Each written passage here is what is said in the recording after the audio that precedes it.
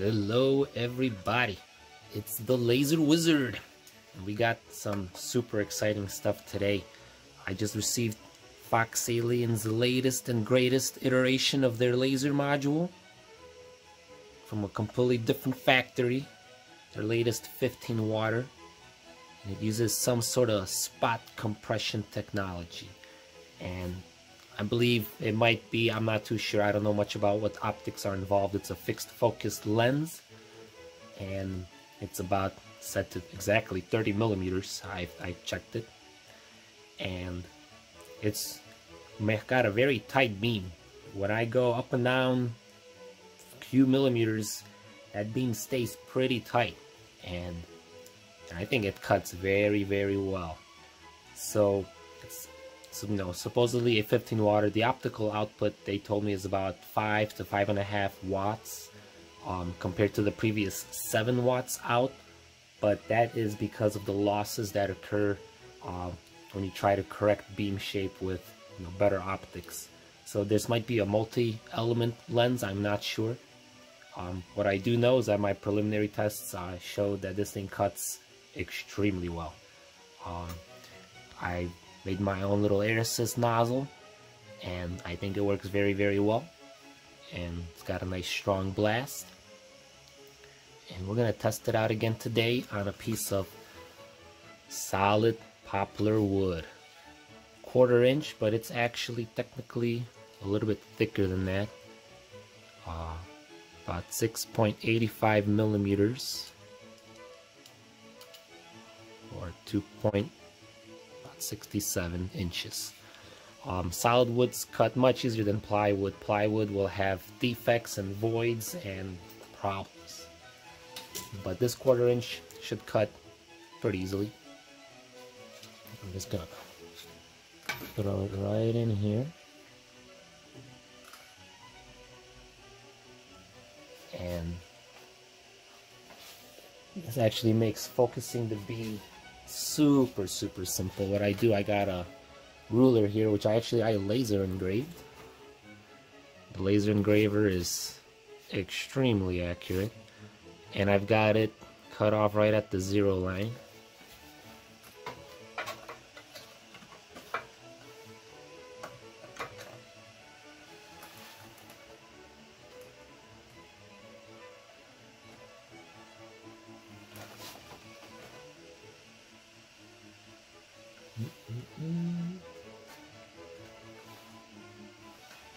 And we'll focus it right there. That's about 29 millimeters, but I mean, we're cutting through almost 7 millimeters of wood. Ideally, I found it's best to have the beam focused right on the surface. I feel once those edges are cut and charred, they seem to like collimate the beam anyway. And the beautiful thing about this, beam shape coming out of this lens is that even though you're losing a little bit of power, you're getting all that power right where you want it. So we'll see how well this thing cuts. So I'm just gonna zero it out right there. And let's see, I'll show you guys the file I'm gonna be playing with here.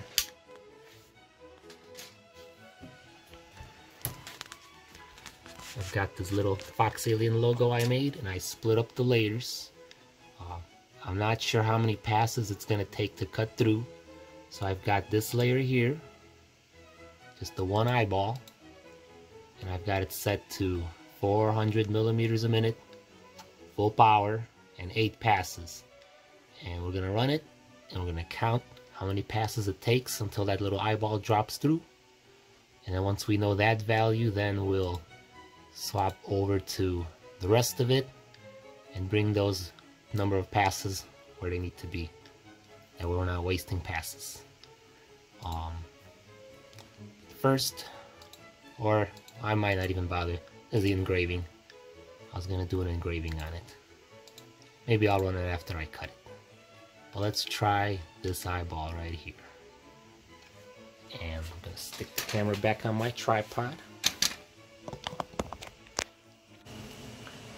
Alright, I've turned on fans in my window for fume extraction, and hopefully there's a nice camera angle. I took the shielding off the front of my machine so that You guys can see the beam coming out because it's pretty nifty to see.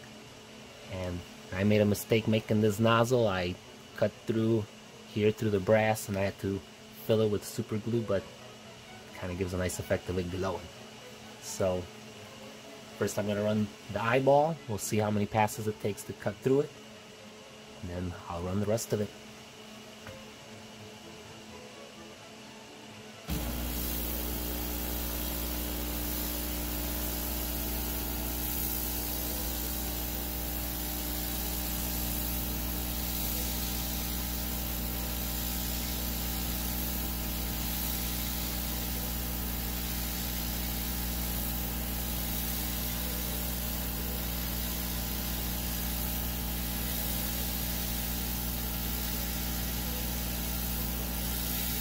Hey, that's number 6 and it just fell through.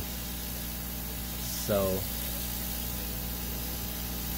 I'm gonna set it to 7 passes. You wanna take a look at it right there. Fell right through. So I'm gonna set it to 7 passes and then I'm gonna run the rest of the guy.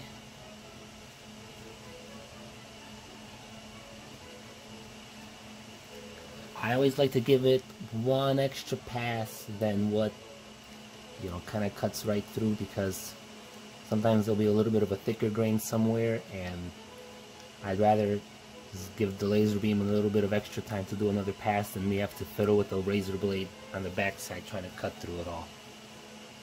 So cutting the rest of it's going to take about 4.5 minutes.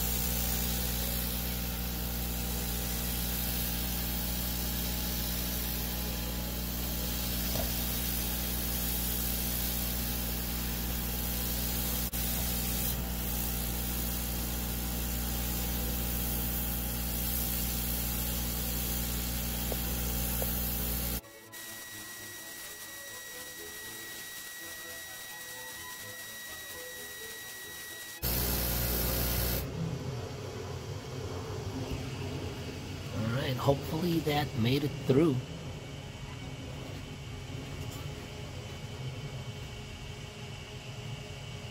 Mostly there. Look at the nose poking through.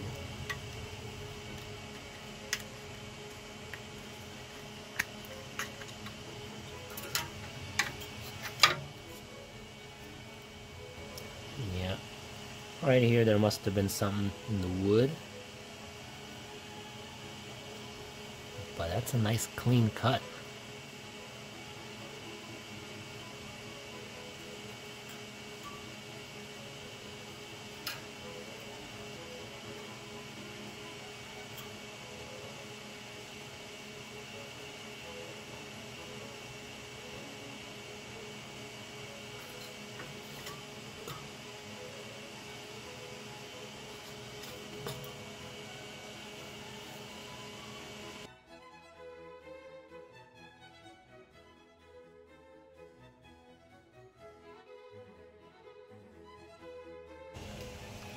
Okay, well, so I couldn't find any 1/2-inch wood within arm's reach, so I found this 3/4-inch thick piece of poplar.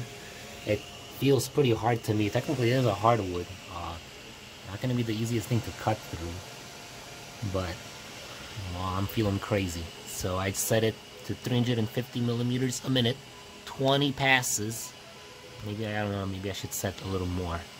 But I've got it focused at about 25 millimeter focal length. That way, I mean, that focal point's a little bit as well as deep as it can go in there. And nozzle's like a millimeter off the edge of the wood. And well, I mean, directly we'll see how well and deep that beam can pierce.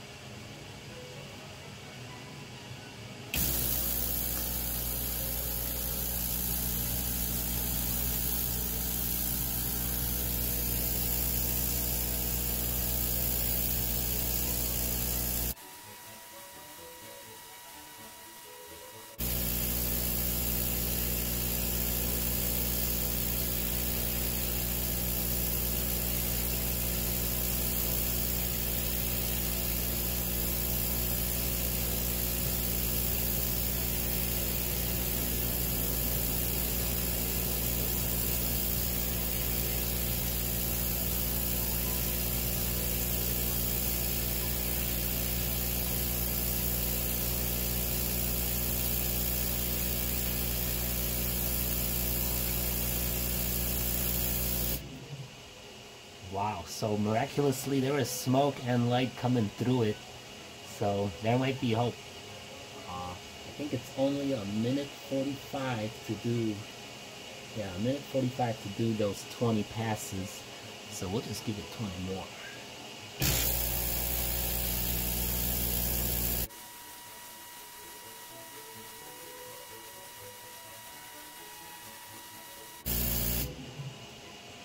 Alright, well let's see. That's 40 passes. And, I mean, hey, they're pretty good on the horizontal lines, not so much on the vertical ones here. I don't know if I can break it through.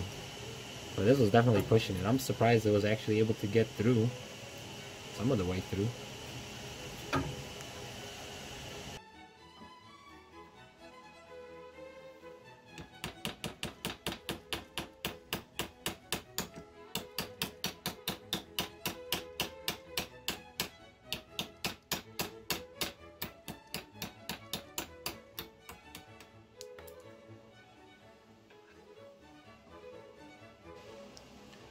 Okay, so this is absolutely insane. I did a little bit of cutting from the behind, but look at this thing.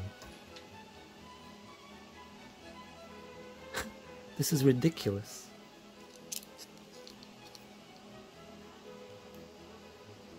This is a 1/4 inch thick piece of solid poplar wood.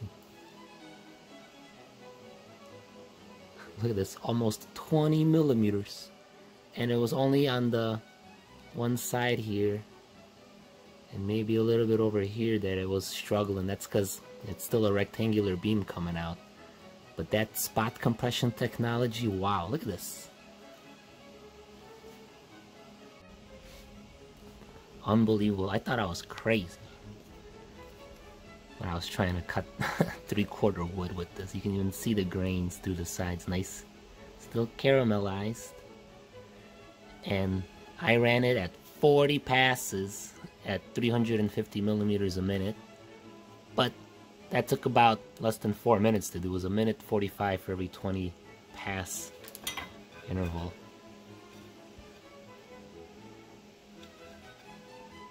And here is a little blowout. But this is 3/4 wood. Here I did 1/4 inch and that was no problem at all. That's easy. There we go. Gave this dude an eyeball. Fits right through. How cool is that?